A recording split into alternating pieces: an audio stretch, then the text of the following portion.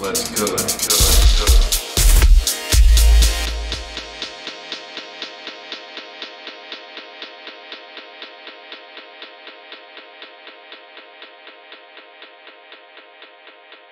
What's up everyone, this is the Bachel0rChef. I'm here to teach you how to cook for yourselves so that you don't end up eating ramen every day, dying of heart failure when you're 40. The first thing that we're going to do is give you a rundown of equipment that you're going to need. So that begins with a knife. You're going to want an 8 to 12-inch chef's knife. Anything smaller isn't going to cut it, so don't kid yourself. Some other knives that you might find useful will be a boning or fillet knife for butchering meat, a bread knife for cutting bread, a paring knife for cutting small vegetables and things like that, and a honing steel to keep all of your blades sharp. Some of the tools that you're going to find useful would be a wooden and slotted spoon, spatula, tongs, ladle, whisk, kitchen scissors. Anything else is not really necessary for a beginner. Pots and pans and other cookware. You could spend a whole lot of money here if you're not careful, but I assume that you have credit card debt like me, student loan debt like me, don't have a lot of money coming in like me, and are just generally bad with money like me. So here are the absolute basics that you'll be able to cook any recipe with. You've got your skillet, smaller non-stick skillet, saucepan, heavy duty fryer, and a stock pot. Some other things that are good to have but not strictly necessary would be a meat thermometer, measuring cups, measuring spoons, vegetable peeler, can opener, cheesecloth, kitchen string, which I do not have at the moment, and a scale. If you are into baking, a scale is upgraded to a necessity. Next thing we're going to be doing is going over a few techniques, starting with keeping your blade on your knife sharp. It's called honing. Got a honing steel right here. You hold your knife like this. And what you want to do is get about a 15 to 30 degree angle to the steel. Drag it all the way over from the bolster to the tip like this. Then do the same for the other side. Don't feel bad if you can't do it fast, because that will come with time. You don't want to maul your hands. Once you think you're done, take your thumb and gently test to see if you've made your blade sharper or not. If you've had too severe of an angle, you could have taken part of the blade off, which will shorten the length of your knife. And if you did it sort of like this, then you just dulled it, and there's nothing worse than working with a dull knife. You might end up hurting yourself. Next thing is how to chop and dice. Dice is your basic cut. It's basically cutting things into small cubes. Here's an onion. What you do is you take off the very top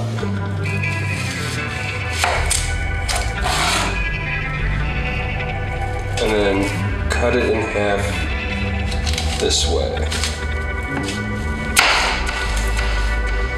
When you're cutting, you don't want to go straight down.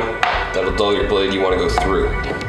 You want to hold the object that you're cutting like this with a claw grip, so that when you're cutting, you shave your knuckle hair instead of,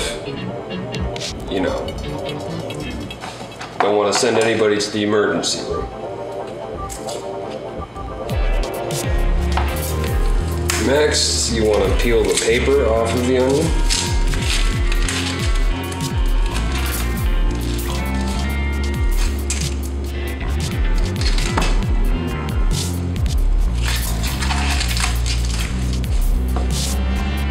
so that the root is away from you. And make straight lines down this way.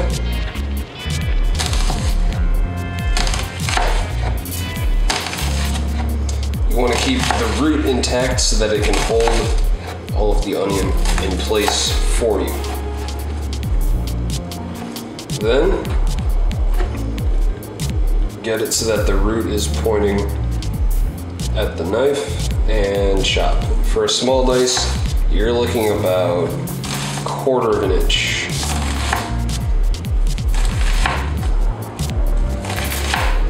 You'll want to go slowly so that you're making sure that your cuts are the right size. If you have your cuts that are totally different sizes, they'll cook at different times, which is something you don't want. Half of your onion will be raw, the other half will be burned. Go through what you've just chopped to make sure that you didn't miss any big sections.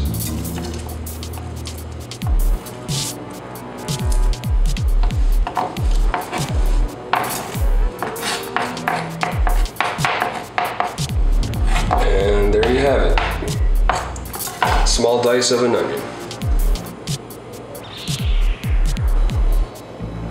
Next up is a mince.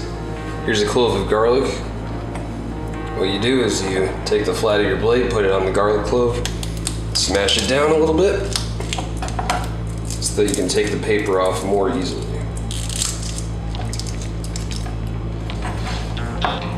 Then you take the root, slice it off, get your claw grip going, and slice as thin as you can.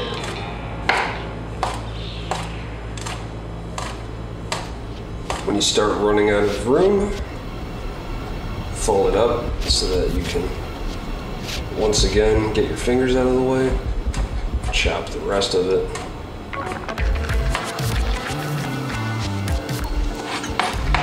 Now what you're going to do is employ what people like to call the rock chop, which is where you take both hands and just as fast as you can.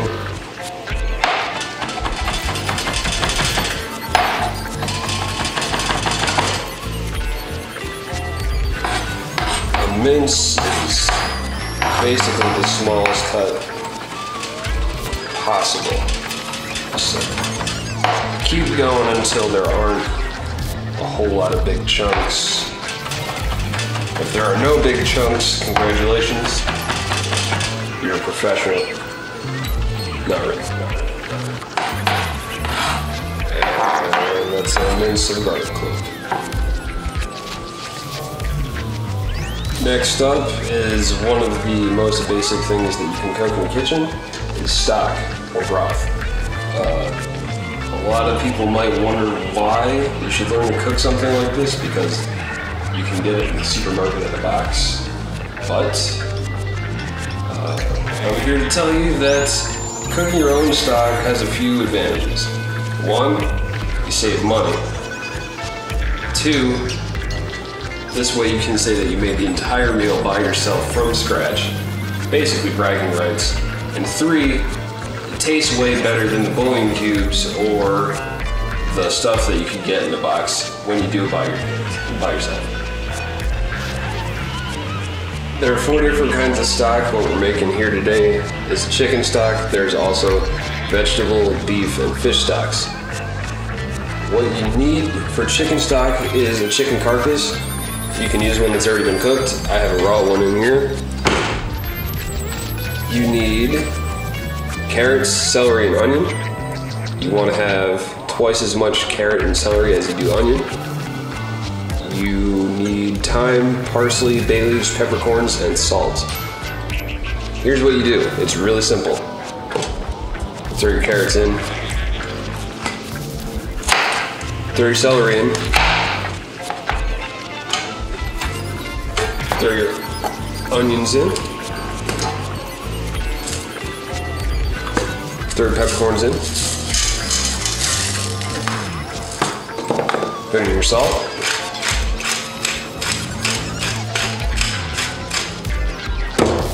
Then you throw in your herbs. You can just throw them right in. What I'm gonna do is put them in this cheesecloth so that I don't have to strain them out later. I usually do only 1 or 2 bay leaves because they're pretty strong. Some parsley.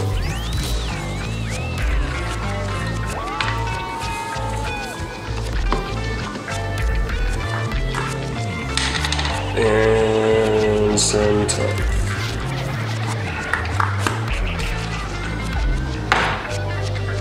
Putting things in cheesecloth to get the flavor, but not the actual particle, is a method called a bouquet, and it's used pretty often in French cooking mostly.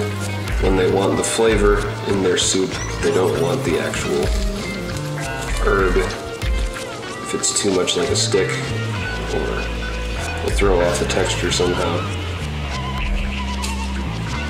Then you just take your sack pot and you fill it with water.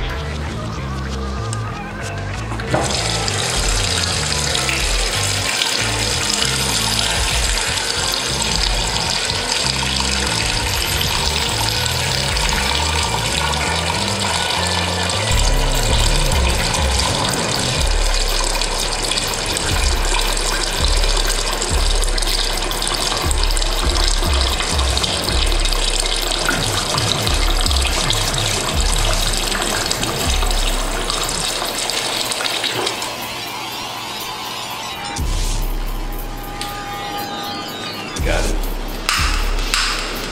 Ready.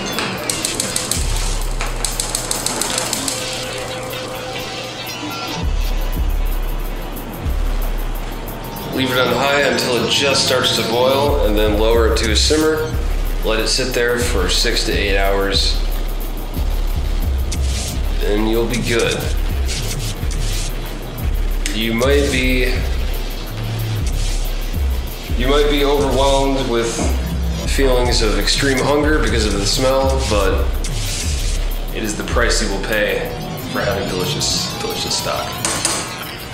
Stock's pretty versatile. You can use it in soups, you can use it in sauces, and once you get those 2 things down, you're really unlimited in the kitchen.